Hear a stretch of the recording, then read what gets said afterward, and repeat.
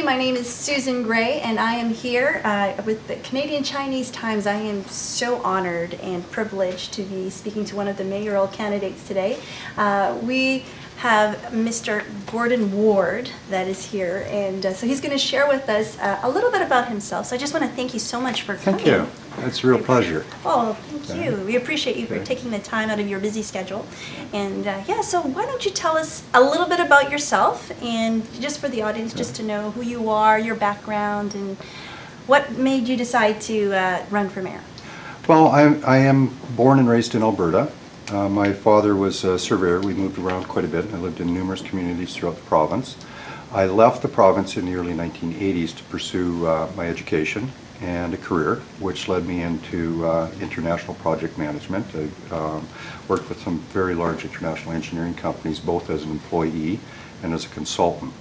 I came back to Alberta in the 1990s when it was time to raise a family. I figured Alberta was one of the best places in the world to do that. So we moved back to what we consider to be home.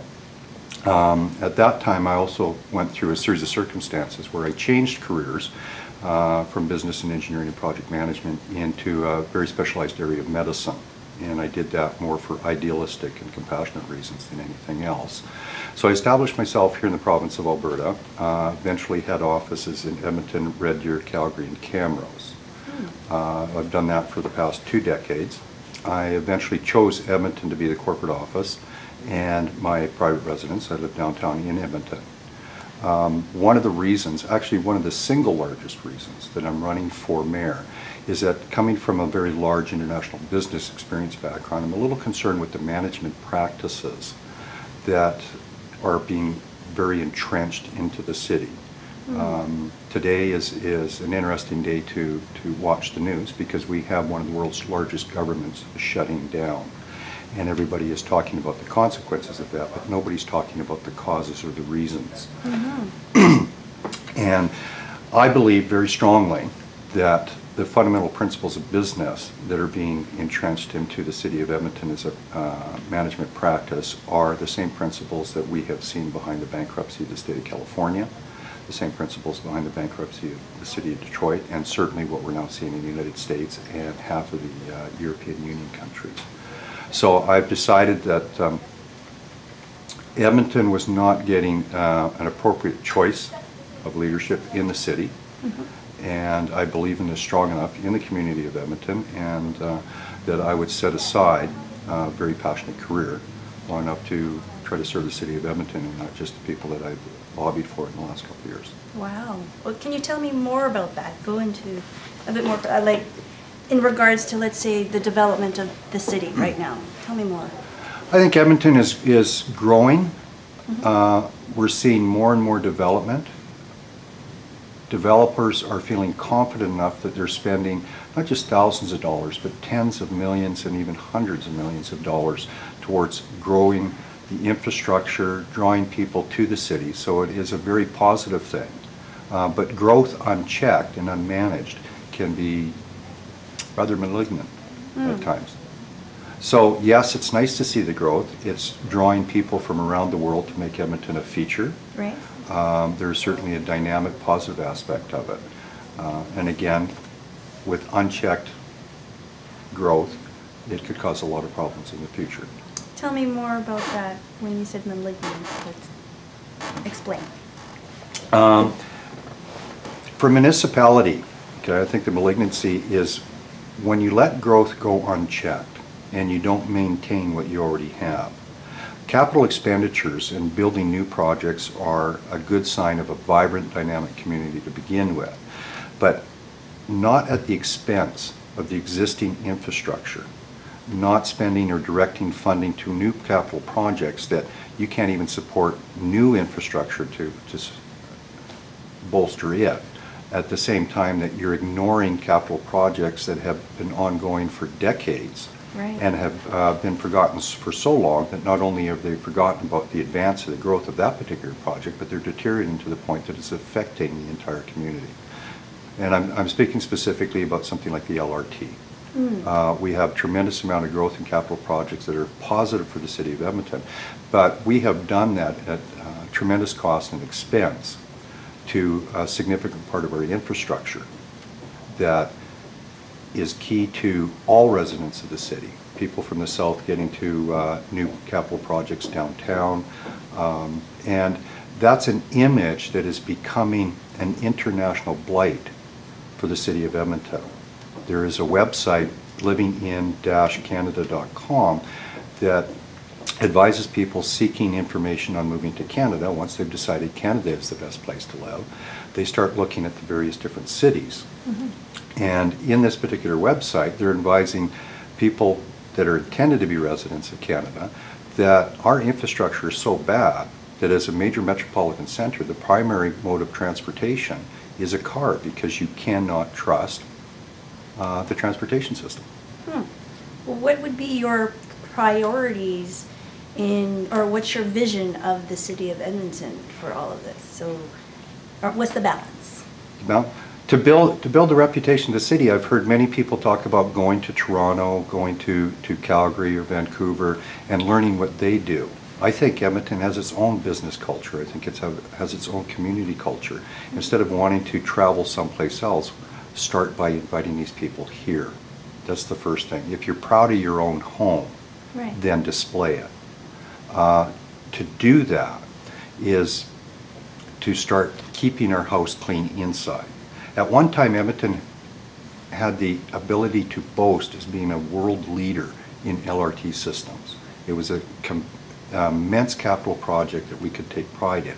But as we move on with time, funding gets misdirected, redirected, we start new capital projects, and now the LRT system is one of the biggest blights or embarrassment on an international scale. So cleaning up your house, tidying things up, sweeping and dusting, and finishing off capital projects that have been prolonged over the course of decades would be a significant priority. Got it. Okay. No, that's really interesting. What would you be? How would you promote Edmonton as a business-friendly city then, if we're moving towards, well, you have to be careful with what you spend, right?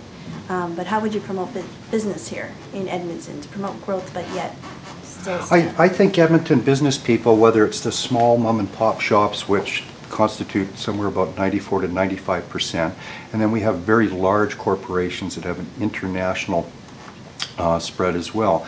I think these are the people that tell you how it's done. As a businessman, I'm not going to take general direction from somebody outside my company on how best to market myself, how to present myself to somebody else. So we have a lot of vibrant business communities scattered throughout the city, and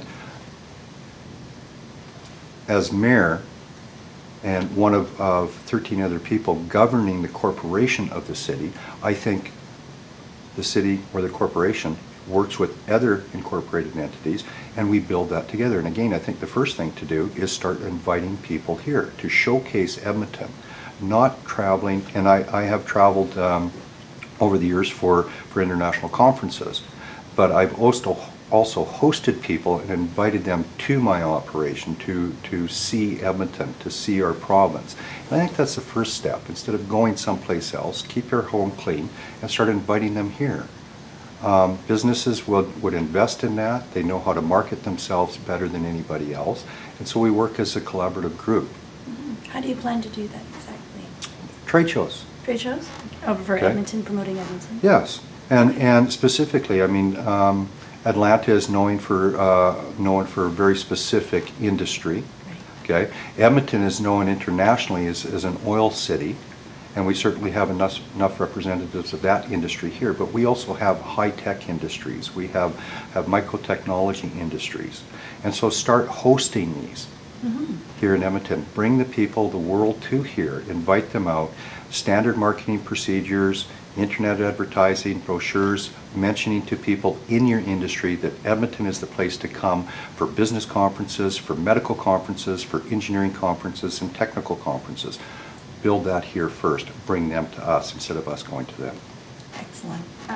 What do you plan to do to encourage development with this is one of the questions for the business, Edmonton Energy and Technology Park, for instance?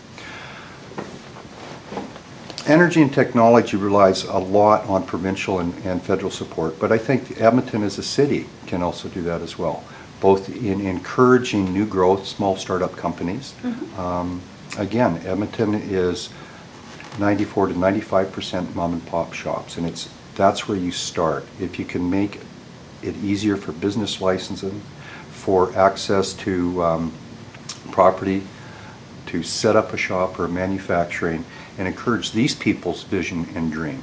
Right. And then they can go from two people starting a small company that has a little computer building into an international corporation. And we've seen that in Edmonton already with some of the companies here.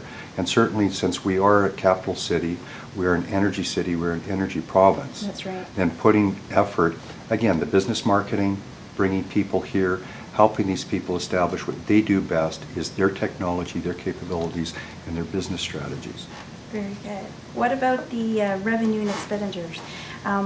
What's your policy right now on taxes and taxation? I know there's a lot of people debating that, so can you give me a little bit more information on that? Oh, without taxes, we're all going to starve. Yes, so we have to that have is taxes, yes. one of the things that is a given. We have watched taxes skyrocket in the last few years. I think some of that is as a direct result of inappropriate management procedures, bureaucracy getting out of hand, administrative duties getting out of hand, that sort of thing. We've seen a tremendous growth in our infrastructures to support the surrounding communities. So taxes is not necessarily a bad thing, but first of all, it's where you spend the taxes, value added. Expenditures on new capital projects while you are letting old capital projects or your very core foundational and infrastructure fall apart is not good spending on taxes. That's throwing good money away. Not necessarily after bad, because the new capital projects are a feature to help make Edmonton the international city, but it's still throwing good money away. So some of the issues would be to watch there are a variety of things that Edmonton has available as a municipality that haven't really been explored. One of the first things that everybody goes after is property tax. But we have levies that are typically volunteered by developers. And working with these developers, it's in best interest for the city of Edmonton and the taxpayers, and also in their interest, to understand their interest. They need to stay in business, and they need to have a profit. Right. But that profit should not be at the direct expense of the citizens of Edmonton as well. So as a mayor or an executive position for the city, you have to balance that out, knowing that business and the levies that you put on their backs, these people are the backbone of the city, but they need the citizens as well. So they can build all they want, and if the citizens move because the taxes are too high, or the citizens don't want to move because taxes are too high, right. Okay, then everybody fails in that. So it's a delicate balance in business. We find that when you deal with your supplier, they have their expenses, you have to take that and you can't pass it on to your customer. But you cannot outprice yourself, otherwise they will move to the next competitor. And unfortunately, Edmonton has a lot of competition. And if we cannot make both business decisions that make it practical for developers to be here and make it practical as far as taxes are concerned, then these people will just simply keep their job downtown Edmonton and move to the surrounding communities. Exactly. We would lose a tax base. Since we're on the topic, what's your position on the arena, for instance? The arena. I wasn't on council or in politics at the time it was happening. And so a lot of my opinions, one way or the other, really don't matter at this point. As mayor of the city of Edmonton, right now what you're looking at is managing a project that is a fait accompli, it is established. And so the goals and challenges there are to make sure you stay under contractual obligations, to make sure the cost overruns do not become the burden on the taxpayer. I think in some ways it can have a very positive effect on Edmonton and the image of Edmonton, but in a lot of ways it misdirected funds away from other communities that it was absolutely crucial to. Got it. What would be your plans, or where would your priority be regarding that? In the arena, or everything that's associated with that, and also with, let's say, with the downtown revitalization, everything, because a lot of that was part of the reason is to bring more business to Edmonton, right? To attract. So that's a social experiment I'm not quite sure about. Tell me more about that. I remember as a teenager hearing that when they built the Coliseum or Rexall Place, and how it promised to revitalize an area. And 30 years later, okay, that area wasn't vital at all. It's only taken the last couple of years, and rightfully so, give the city credit for where it's due. They've spent tens of millions of dollars on a revitalization program along 118th Avenue. And we're seeing people, not because we've had the Coliseum there, or Rexall Place over the last 30 years, we're seeing people with a new vision for that area. It's a grassroots community vision. And with the amount of money that Edmonton has spent in the physical infrastructure, making it look beautiful, the business residents take a tremendous amount of pride. They have signs on their streets saying, we believe in 118. We're seeing residents move in, new residents buying property, not just to renovate it for rental property, but they're actually moving in, they want to live there. We're watching people buy homes for their families, their children. They're spending their life savings renovating and upgrading old dilapidated homes. So the community itself, despite the fact 30 years ago it was told that having an arena would bring this vitality to the community, it never did happen. And it took the neighborhood on its own, with its own community spirit, to do that. And our tax dollars, the city of Edmonton, helped to contribute to that. But it starts with the grassroots. So really it's a social experiment with the new downtown arena to see what happens. Will it follow the same example that we've already got 30 years experience with? What do you predict?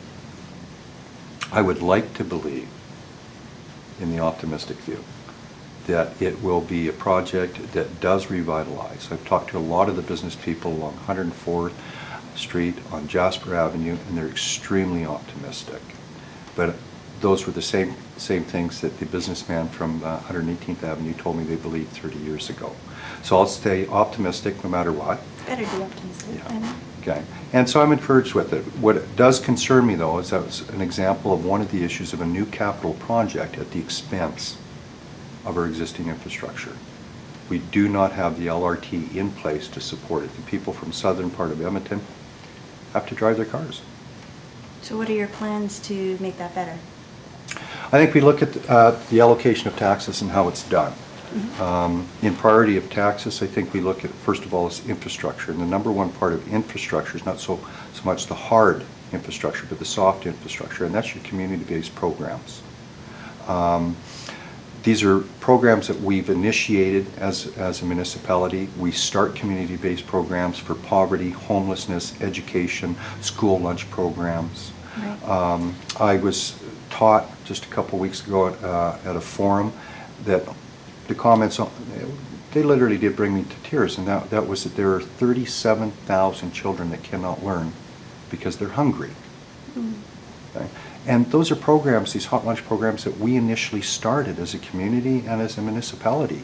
And once they get started, once they get going, we forget about them. We move on to something else. And then the people involved in these programs that are intended to help children learn, to keep people off the street, ultimately to reduce crime. We forget about those things. We move on to something else. Okay?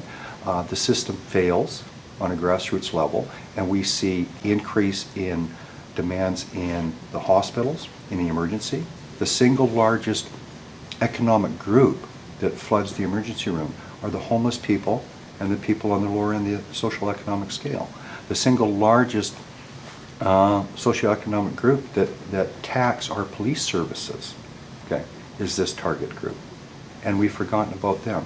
So putting the appropriate funding first on the real infrastructure that makes the city, which is the people, and that's the grassroots program, followed by building the roads, giving them the proper transportation. When our international reputation is published on internet sites that our own citizens don't trust our transportation, and that the single largest mode of transportation is cars, okay, then that's the second. So build the infrastructure, which means complete our LRT. Fill the potholes. Yeah, I think everybody would like that. So let's move on to a different question now. What is your position on the arts? The arts? Yes, the arts. I wanted to grow up to be a rock star. Did you? At one time. What kind of rock star? I couldn't make it, or there were people that I thought were far more talented than I was. So you do something simple like engineering and business. Oh, there you go. Okay. Actually, I learned something new just recently on a tour of 104th Street. The first time I moved to Edmonton as a 17-year-old kid in 1978, that area was old, dilapidated. It was industrial. Okay? And that area still survived over the last 30 years.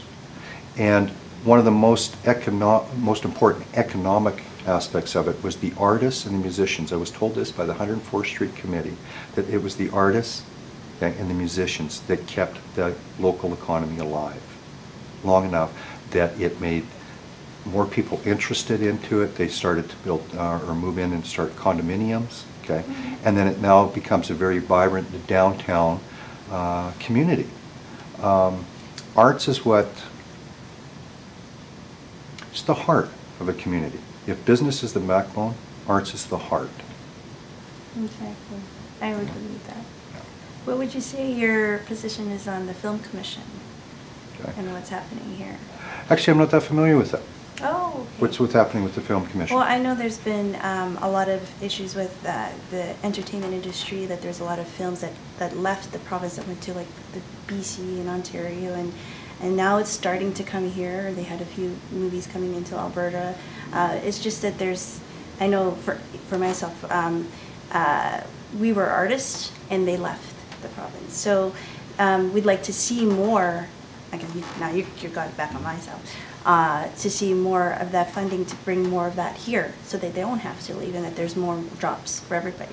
Well, one of the things we're talking about, previous management practices, it's extremely difficult on a local level, provincial level, national or an international scale to explain to the artistic arts and culture community that Edmonton could not find a local artist to express its own heart and mind, that the city actually went to California and spent hundreds of thousands of dollars to buy a piece of artwork to put on display that I have heard nothing but contempt for.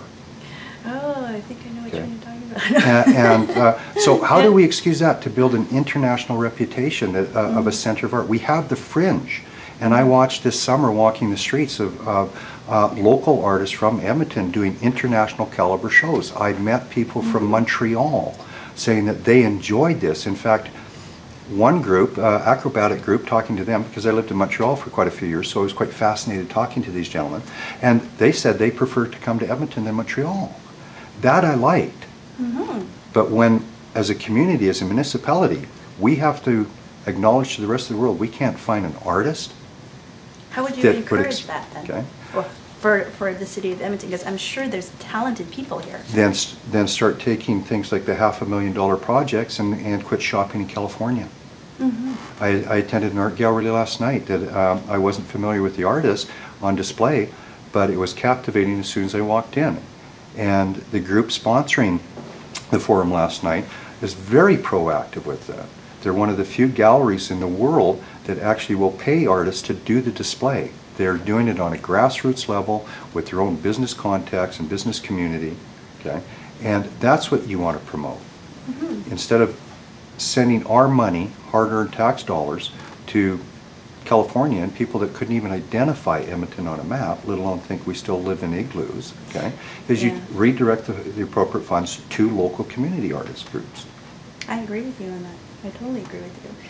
Okay, well, I want to ask you a question, because just for time's sake, because I want to make sure that we get this question in. The mayor, if you're elected mayor, it's really only one vote.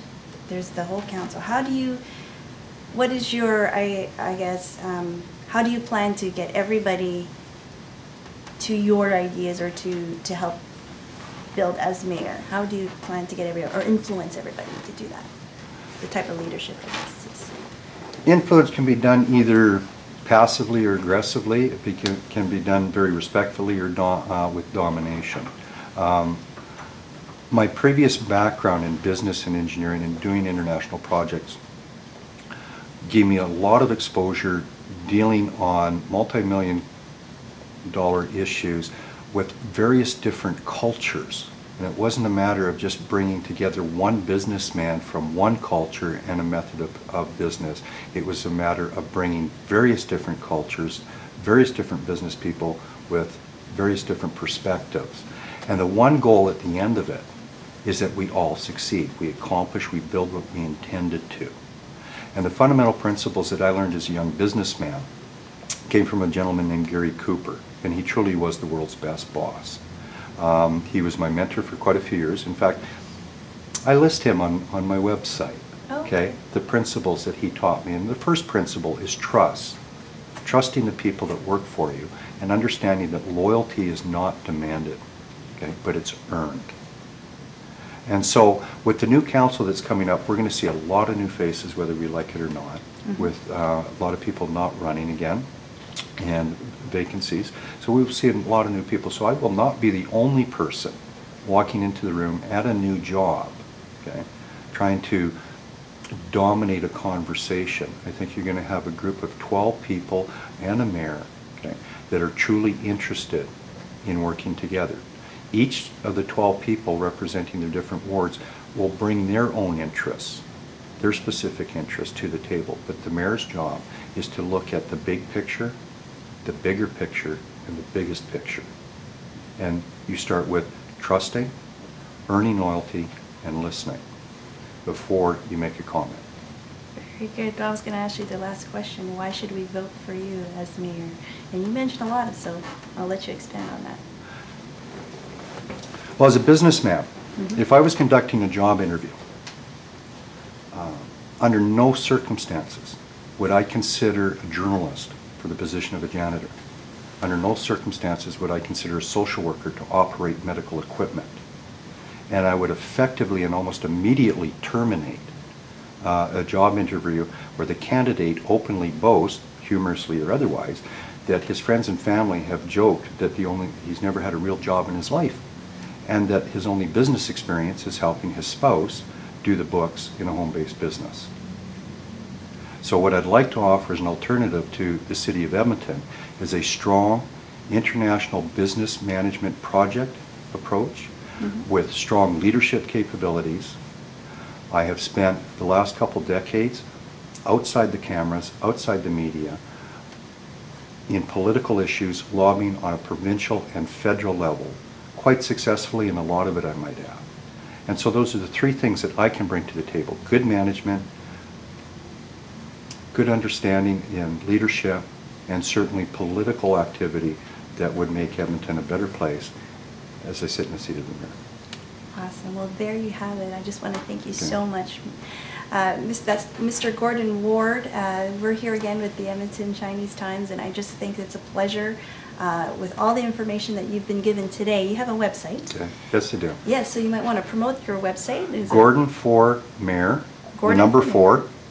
Number Okay. 4. Oh, I'll let you say .ca. it. Yeah. .ca. So there you again have it, Mr. Gordon Ward, and you can go to his website, which is Gordon for Mayor with a number 4. Number 4. Yes. .ca. Thank you so much, and we'll see you soon. Thank you.